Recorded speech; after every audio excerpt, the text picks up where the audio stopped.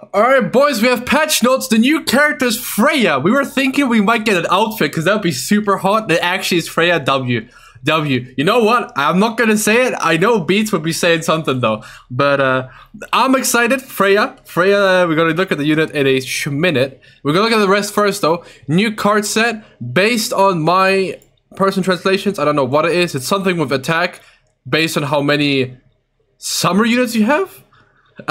Oh my god, it's Green Escanor. Oh my god, he's sexy. Yeah, he's sexy. Nah, that is sex. Oh my god. Okay, we're gonna look at this too. Let's see anything else. Okay, we don't care, right? We don't care, guys. We can all. Oh, the dream event, huge. Okay, anything else, guys? No, we don't care. No, we don't care. Right? If there anything that matters here, we'll be looking at that at some point in the future. The banner, first of all. Okay. Oh, it has Escanor there online. Okay, that's nice. That's nice.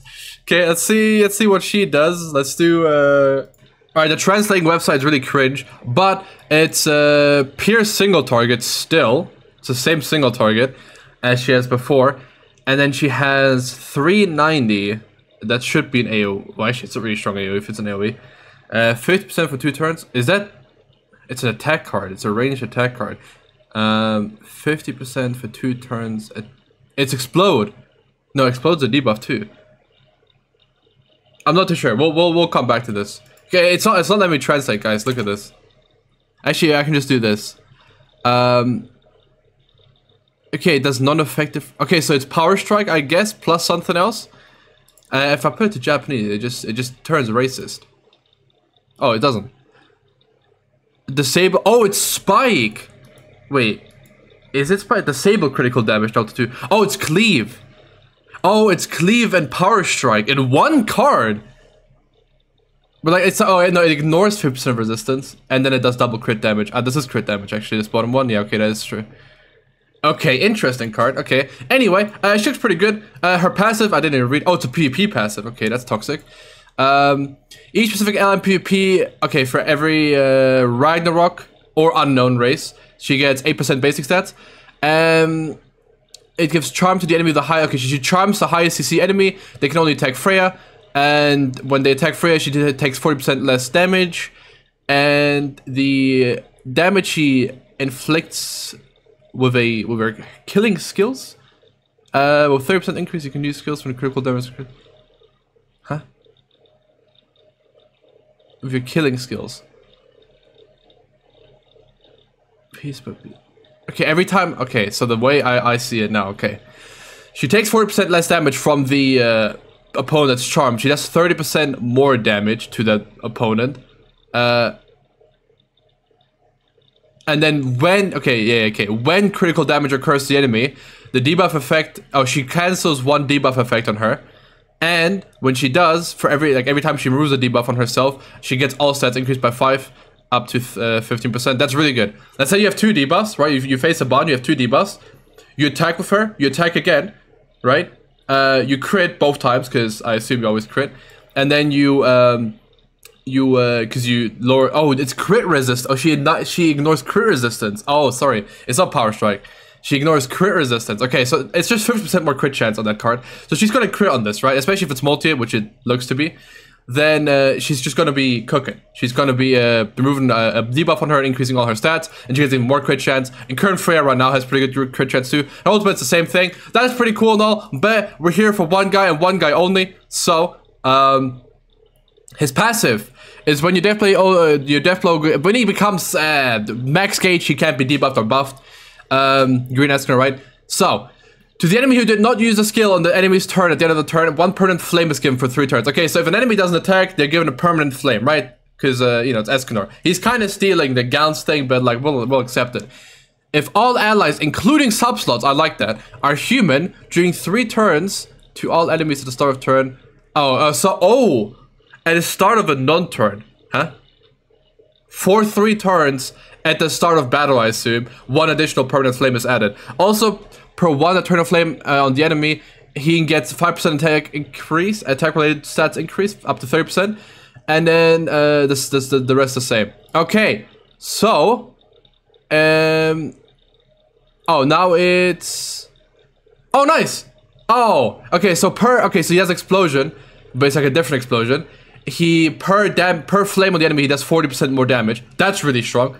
That's like tornado. That's the Rosa tornado, right? It's 50%, but it's 40%. The same thing. And then his skill 2 is instead of just being 180 and then ignite, and then on rank 2 it does a what do you call it? Like rolls debuffs.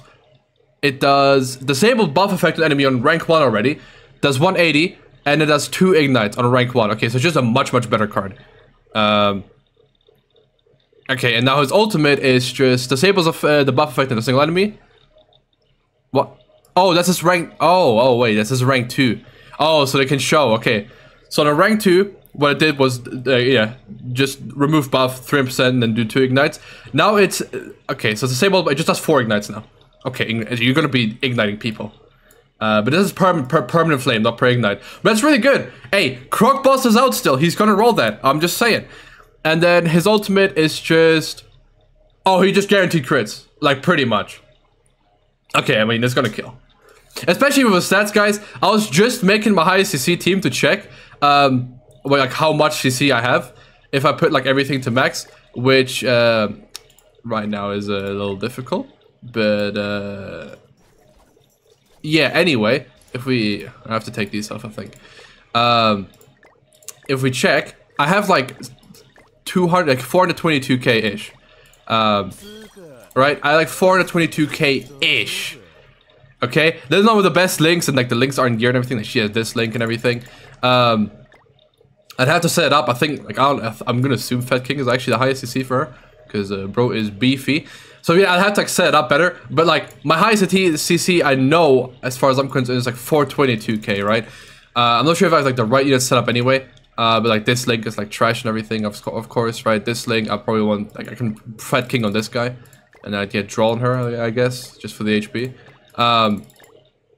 And then like, it's something. I know it's like, I was at 419k without this guy being beefy. So anyway, it should be higher. But yeah, this guy will, like, Green Escanor already has like 69k CC, I think, on HP defense. We can check. I reckon little bro can definitely get, I think I'm gonna have to get him up. Yeah, I'm gonna have to get the last 5 levels. But like right now, if we check, there's not a good HP set. If we check with this, he's at 65k, level 95, right? So level 100, it'll be like 65.6 or something. Actually, I don't know how much like levels are really affected. I don't think I have the maths for it. Yeah, I don't. Well, I will in like 10 seconds. But his CC is gonna be arguably better than like the one ultimate, or it's gonna be close to it. So I guess maybe I'll just get to like 420, like 3k or something, I guess. But it's still really exciting.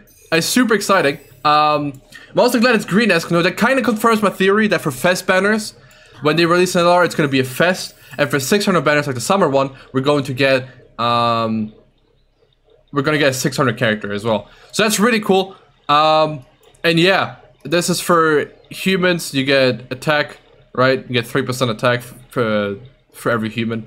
Pretty cool. I mean, yeah, but that's really it. That's the entire patch notes, guys. Hope you guys enjoyed. Good show.